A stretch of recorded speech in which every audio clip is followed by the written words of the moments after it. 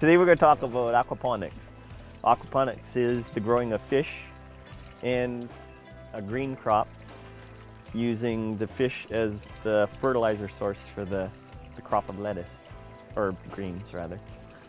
This whole system is designed with just one little small pump.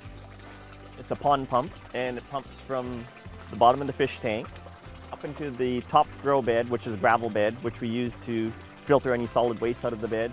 And then it flows into our floating raft system by gravity, and it flows again gravity into this system.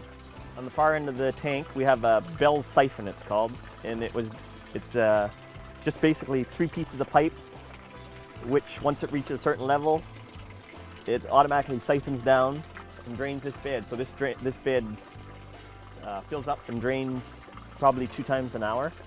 Being drained by the Bell's siphon, you can see the water coming out. Once it reaches the bottom, the drain automatically clicks off and the water will stop flowing into the floating raft system, which is gravity fed back into the fish tank.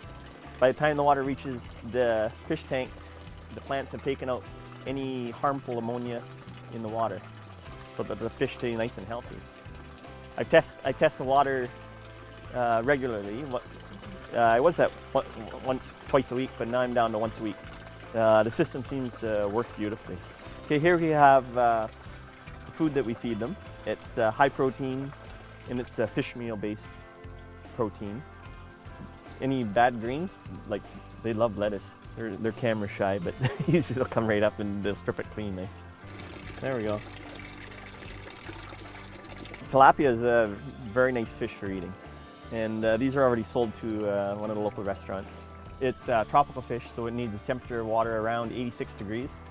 I use a pond heater, and it heats the temperature up to 86, 87 degrees, and it keeps it temperature.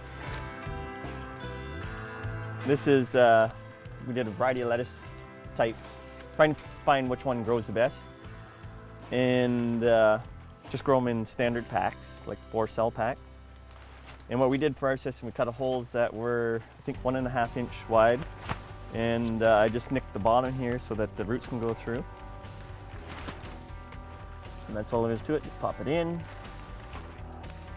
This is like approximately 3 weeks old. You can see the root system just grows through the bottom of the pack. That's almost ready for harvest. Trim off the leaves and you got a beautiful head of lettuce.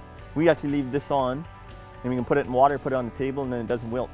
Okay, here we have oak leaf lettuce that's been grown in this bed approximately only 2 weeks. Beautiful, fast growing lettuce. Like, this is only 2 weeks old, so we'd leave this probably another week or so. It's a nice simple system for harvesting because it's all there. You just pull it out, put it in a bucket, and you're done.